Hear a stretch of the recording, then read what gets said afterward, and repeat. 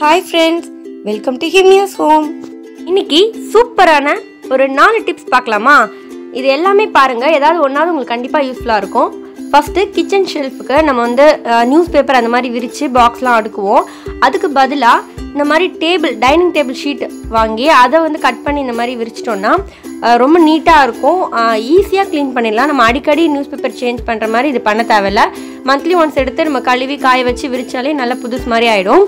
நான் இது விரித்து 1.5 வருஷம் ஆகுது. இன்னும் நல்லா தான் இருக்குது. நம்மளுக்கு தேவைன்னா வருஷம் நம்ம வேறு கலர் சேஞ்ச் பண்ணிக்கலாம்.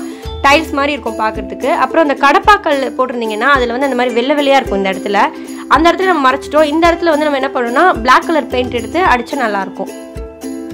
நெக்ஸ்ட் வந்து ஃப்ரிட்ஜில் சைடில் அந்த ரேக்லலாம் வந்து டிரான்ஸ்பரண்ட் ஷீட் இந்த மாதிரி ஷீட்டை விரிச்சதுக்கப்புறம் நம்ம வச்சிட்டோம்னா நம்மளுக்கு ஈஸியாக க்ளீன் பண்ணிடலாம். ஏதாவது கொட்டினா கூட அதை மட்டும் எடுத்து போட்டுட்டு நம்ம வேறு ஷீட் விரிச்சிடலாம். ரொம்ப ஈஸியாக இருக்கும் நம்ம இது மாதிரி விரிச்சிட்டோம்னா.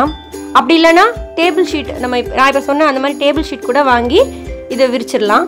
ஏதாவது கொட்டினா அது கீழே அப்படியே போகாமல் அதுலேயே இருக்கும். நம்ம ஈஸியாக எடுத்து கழுவி வச்சிடலாம். நெக்ஸ்ட் வந்து பாத்ரூம் டேப், அது மாதிரி அழுக்கான டேப்பை வந்து எப்படி ஈஸியாக க்ளீன் பண்ணலான்னு பார்க்கலாம். இதுக்கு வந்து நம்ம பேஸ்ட் வந்து ஒரு பழைய ப்ரஷ்ஷில் வச்சு டேப்புக்கு ப்ரஷ் பண்ணி விட்டுருங்க. நல்லா க்ளீன் ஆகிடும், சூப்பர் ஆகிடும். உப்பு தண்ணி கரை இந்த மாதிரி கரைலாம் வந்து ஈஸியாக போயிடும்.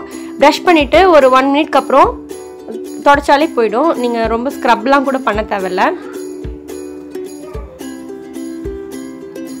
இது ரொம்ப ஈஸி மெத்தட் தான். நீங்கள் சும்மா ஒரு 1 மினிட்ல நம்ம ஈஸியாக க்ளீன் பண்ணிடலாம்.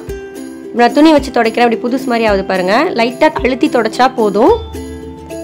இதை விட ரொம்ப கரையாக இருக்குது, போகவே இல்லை அப்படின்னா அதுக்கு வந்து நான் இன்னொரு மெத்தட் சொல்கிறேன். இப்போ பாருங்கள், டிஃப்ரென்ஸ் தெரியுதுல, நல்ல பளபளன்னு ஆயிடுச்சு. இப்போ இன்னொரு மெத்தட் என்னென்னா ஆப்ப சோடா இல்லை பேக்கிங் சோடா அப்படின்னு சொல்லுவாங்க. அதை கொஞ்சம் எடுத்து அதில் கொஞ்சம் வினிகர் ஊற்றிட்டு நல்லா மிக்ஸ் பண்ணிவிட்டு அதில் ப்ரஷ் வச்சு தேய்ச்சிடணும். நிறைய கரை இருந்தால் கூட இந்த மாதிரி பண்ணிவிட்டு ஊற வச்சிட்டிங்கன்னா ஒரு 10 நிமிஷத்துக்கு அப்புறம் நீங்கள் தொடச்சிங்கன்னா போயிடும். இப்போ நான் அந்த ஷவர் டேப்பு அந்த மாதிரி பண்ணுறேன்.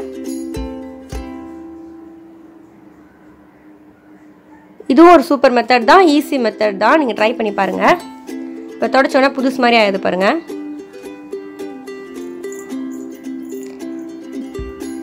நெக்ஸ்ட் வந்து ஷர்ட்டில் பட்டன் வந்து அறாமல் இருக்கிறதுக்கு என்ன பண்ணலான்னு பார்க்கலாம். இப்போ வந்து காலையில் பசங்க ஸ்கூலுக்கு போகும்போதோ இல்லை ஹஸ்பண்ட் வந்து காலையில் கிளம்பிட்டு இருக்கும் போதோ பட்டன் அழுந்துருச்சுன்னா, பட்டன் இல்லைன்னா அந்த ஷர்ட்டில் ரொம்ப டென்ஷனாக இருக்கும். அந்த டைமில் உட்காந்து நம்ம சினிமாவில் வர மாதிரி ரொமான்டிக்காக உட்காந்து தைச்சிட்டு இருக்க முடியாது. ஸோ அதுக்கு ப்ரிவெண்ட்டாக என்ன பண்ணலான்னா இந்த மாதிரி நெயில் பாலிஷை பட்டன் பின்னாடி இருக்கிற நூலில் அந்த முடிச்சியில் வந்து லைட்டாக வச்சு விட்டுடலாம்.